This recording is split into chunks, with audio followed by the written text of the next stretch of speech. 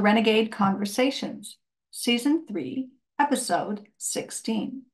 My guest today is funny, engaging, and she calls it as she sees it. She has overcome many challenges, which she shares in a practical, no-holds-barred way. Hold on to your seats and get ready to be inspired. My name is Meryl Cook. I'm an artist, a renegade, and the host and creator of Renegade Conversations. My mission is to provide thought-provoking, fearless, and fun discussions with remarkable female rebels who are shaking things up in their own respective fields. My hope is to make you question the norms and ignite your own renegade spirit.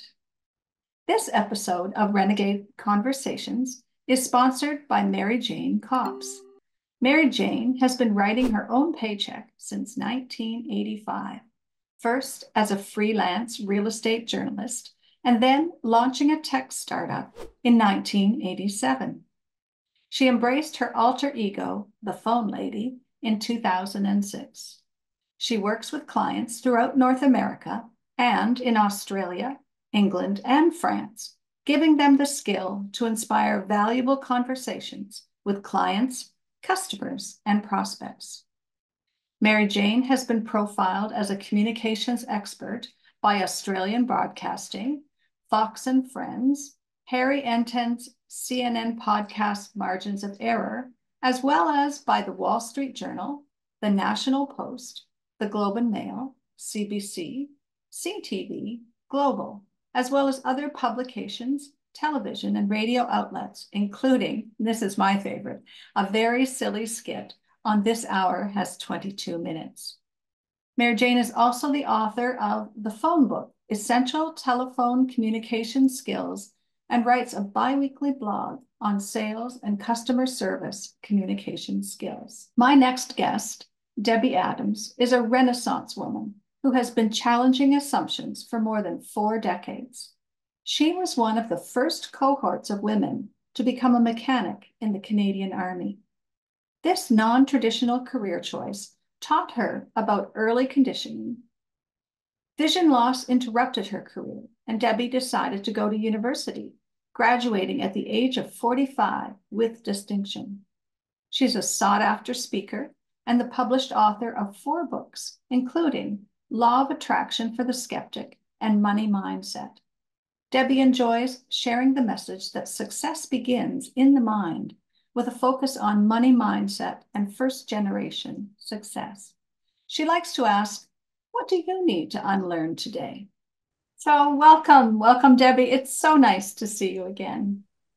Meryl, I'm delighted to be here. Thanks for the invitation. My pleasure. Debbie, you and I have met many times over the years through networking. I've followed you on social media. I've read loads of your material, and I've picked your brain on more than one occasion, I must admit. And you also own one of my Wild Women mats and fiber art pieces. And so I'm assuming that makes you a collector. But anyway, I'm really happy to include you as one of my Wise Woman friends. So thank you so much for agreeing to hop on Zoom and have this conversation. Oh, it's quite an honor. Thank you, Meryl. Oh, you're welcome.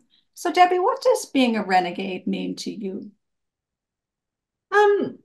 I love this question. I don't know if I would have called myself a renegade woman in the past, but I do love it now. It's grown on me. When I think about the renegade women that I knew or that I look up to, I think about people who are coloring outside of the lines, doing things differently. A good example are the women I'm a veteran, so I love veteran women. And in World War II, the women veterans went to work in the munitions factories when the men went off to war. And they were traditionally in the home. But when they did that task, they learned something about themselves and about their own capacity and about the new ways to have fun and do things differently. It really shook up their lives. The men came back home. The women had to go back into the home and give up those jobs. And they weren't satisfied anymore. They were satisfied prior to taking on this task. When I think about being a renegade woman, I think about that willing to try new things, Uh-huh. not going along with social norms. Somebody who steps outside of the box and lives life on her own terms. Yeah, lovely, lovely. I love that answer. Thank you. And have you always been a renegade? No, no. Really? I'm I'm shocked. not. Because you sure are now. I am now. Meryl, when I was 17, finished high school, I there wasn't a lot of opportunities. And frankly speaking, there weren't a lot of women role models, in the community. The only thing I had ever been exposed to with regards to working women were teachers, Mhm. maybe a nurse, Mhm. and admin work, clerical work. A lot of people were doing that kind of Yeah, stuff. It was in the days of stenography and whatnot. yeah, yeah. So I knew I was going to join the military early on. I had been a cadet. It's what I wanted to do. I wanted to like get away and have this adventure. And when they asked what trade I wanted to be, I said admin or finance.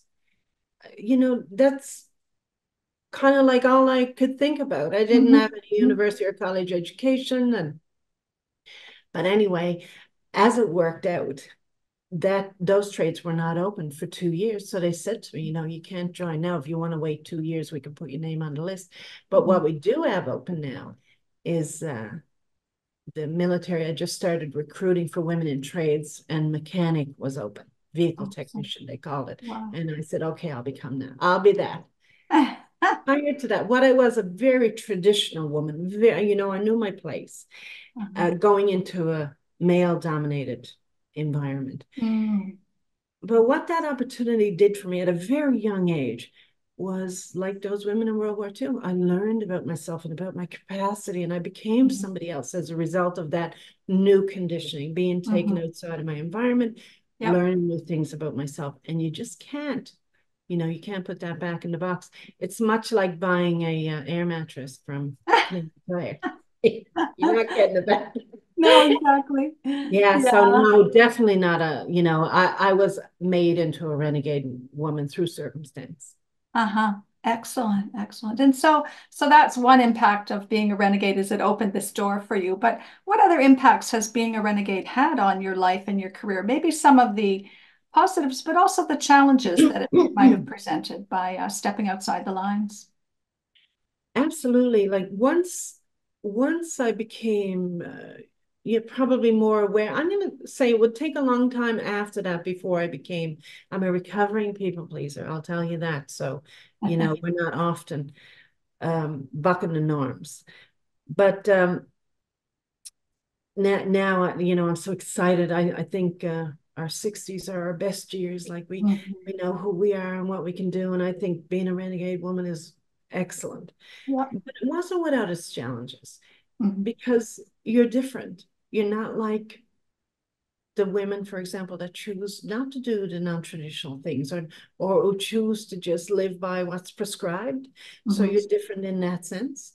And I was in a male dominant environment, but the men I worked with had spouses who Mhm. weren't like us.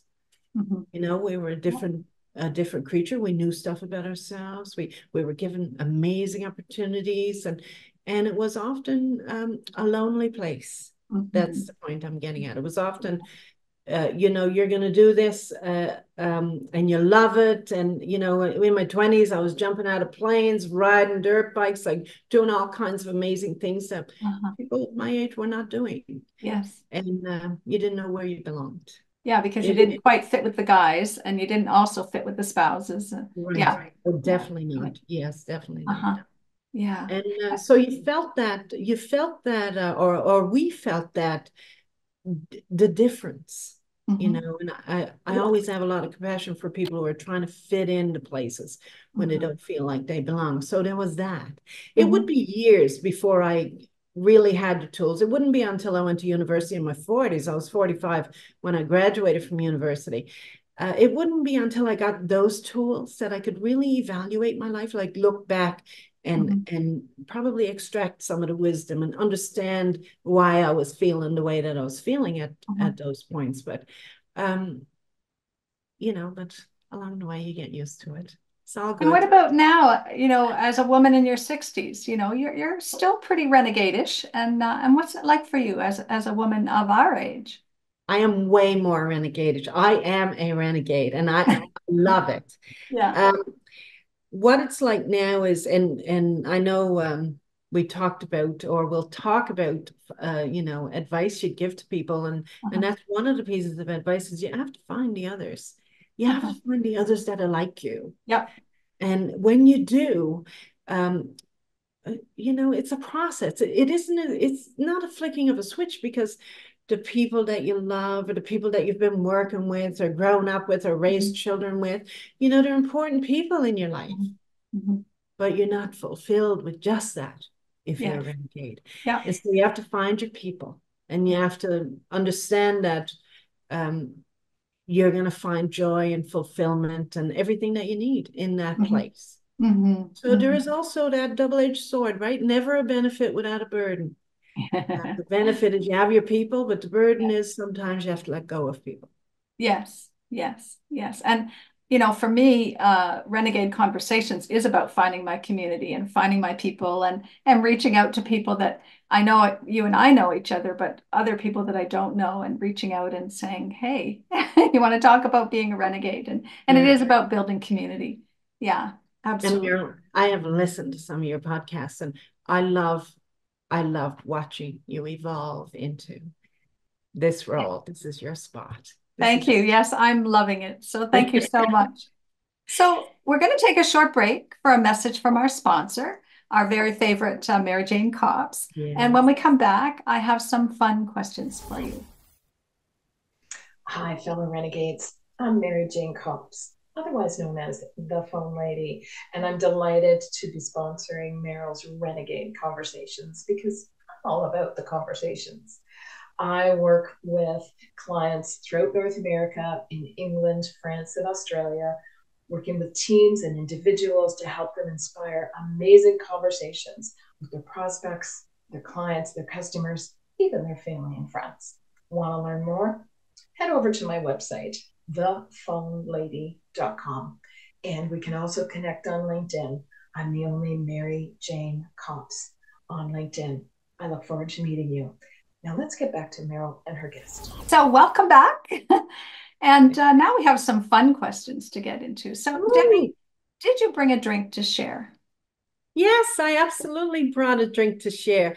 And but I really want to share my cup and not the drink.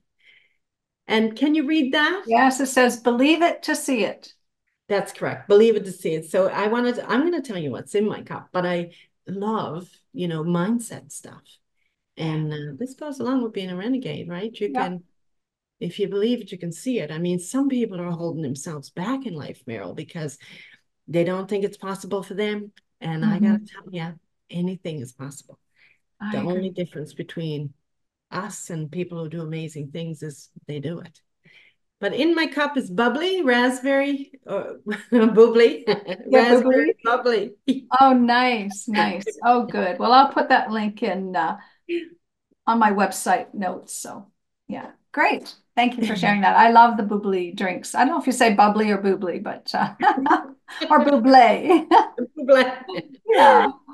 Anyway, on that note, in grade two, Debbie, what kind of a kid were you? Oh my. I can't really remember grade two per se, but I was a sensitive child Mhm. and definitely like a bit of a goody two shoes, Mhm. doing everything I was supposed to be doing, not a troublemaker, and um, maybe a little bit shy, introvert, Mm. not popular. Mm. Yeah. That's hard. This is a question that I often ask when I speak or when I teach a workshop, and that is, and helps people to just think outside the box. And it's, is there a line or a shape that would define you? So if someone were to draw your life or you were to draw it yourself, what would it look like? What would that line or shape Mhm. look like? I'm a doodler, and my note taking is not, I'd never give my notes to anybody because they would make no sense Uh-huh. whatsoever. In the midst of my taking notes or journaling, I doodle to get Mm-hmm. thoughts out, and the doodle looks like a mess. Like, well, you're a fiber art lady, but like a ball of wool that's been torn apart by two wild dogs. And that would be the shape. And Ah. for me, that represents um the journey on life. It's not Mhm. linear. It's like up and down and in and out, Mhm. and you Yeah. retract and expand and all of the stuff. And unpredictability.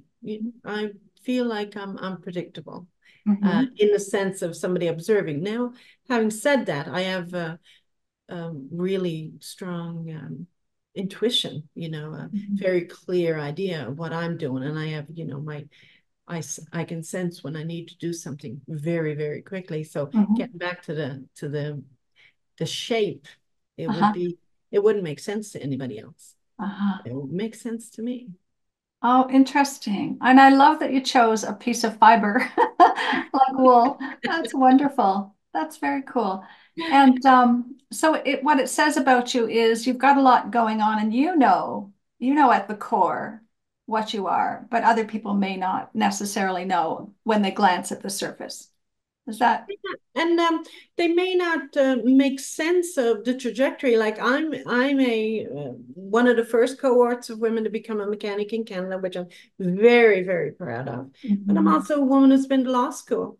And sometimes people can't square the two of those, and they'll think, uh, it doesn't make sense. Like she has Uh-huh. no idea where she's going. Uh-huh. But the reality is, back to the women in World War II, every experience teaches us something about ourselves. Yeah. And, I may not have continued to become a lawyer, but I certainly took away lots of tools that I continue to use in my life today.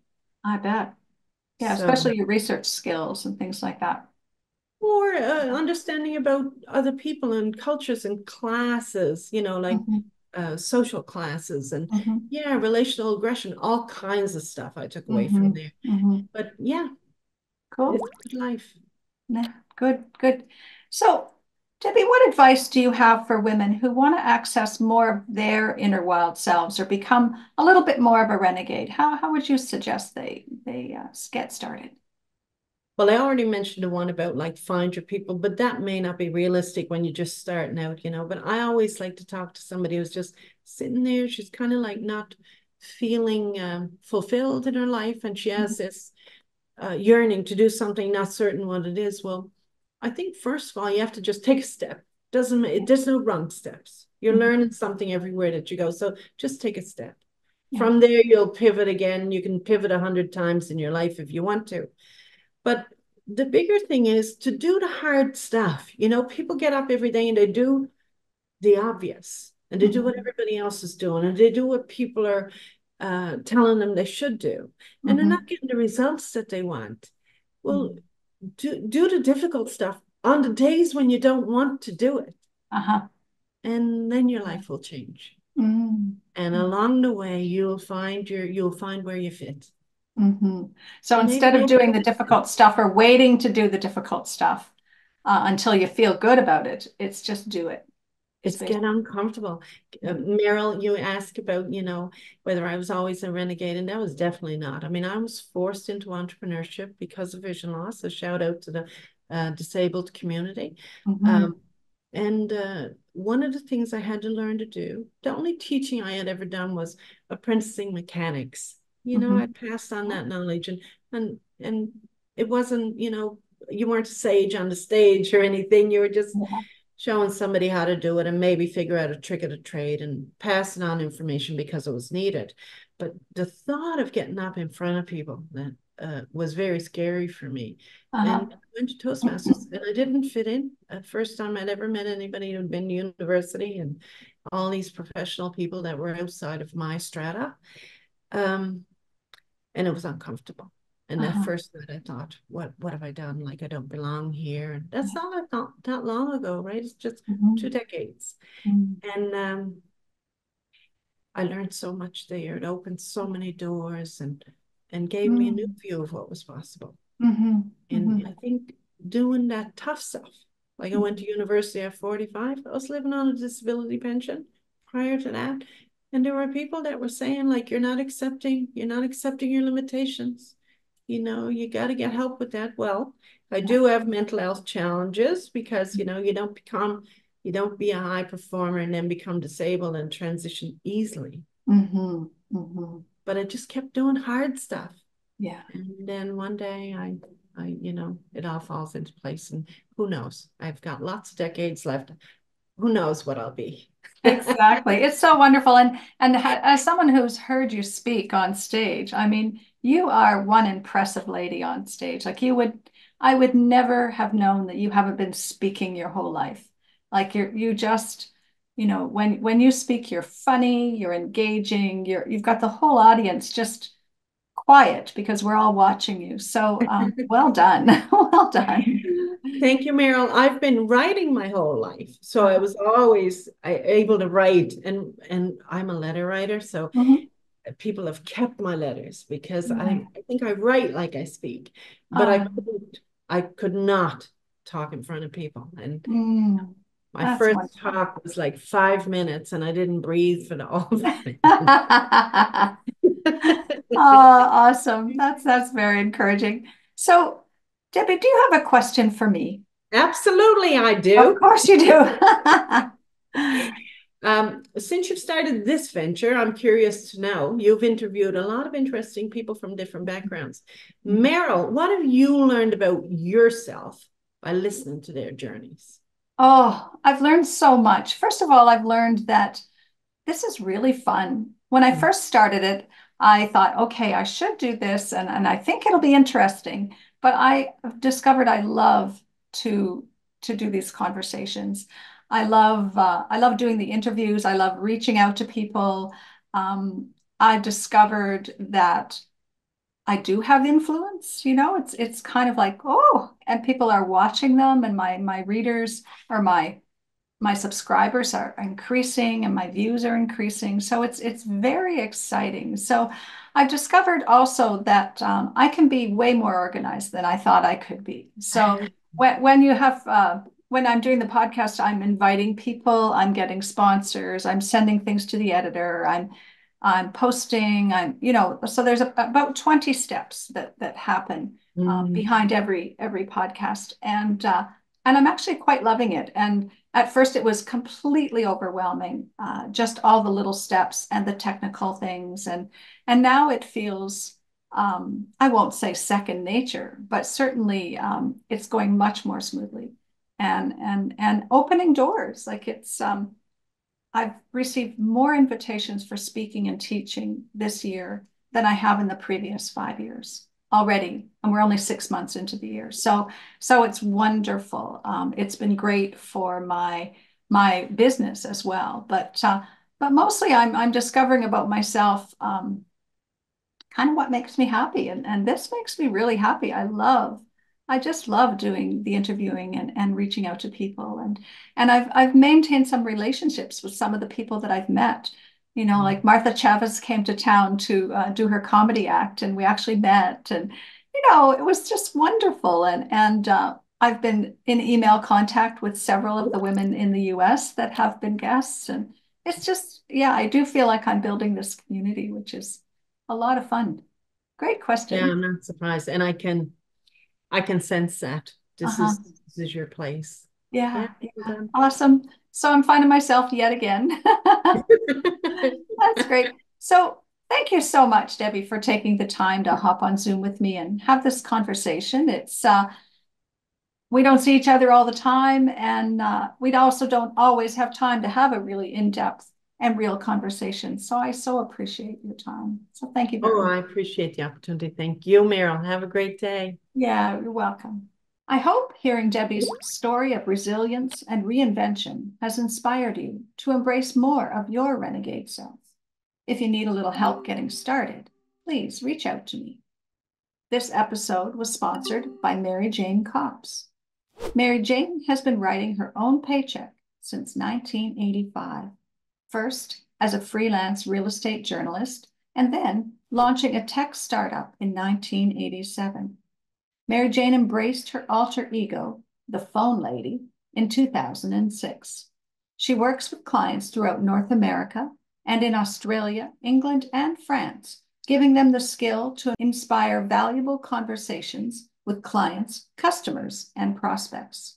Mary Jane has been profiled as a communications expert by Australian Broadcasting, Fox and Friends, Harry Enton's CNN podcast Margins of Error, as well as by the Wall Street Journal, National Post, the Globe and Mail, CBC, CTV, Global, as well as other publications, television, and radio outlets, including a very silly skit on This Hour Has 22 Minutes. She is also the author of The Phone Book, Essential Telephone Communication Skills, and writes a bi-weekly blog on sales and customer service communication skills. Be sure to subscribe to my YouTube channel for more Renegade conversations. Also available wherever you get your podcasts as an audio version. Thanks so much for listening.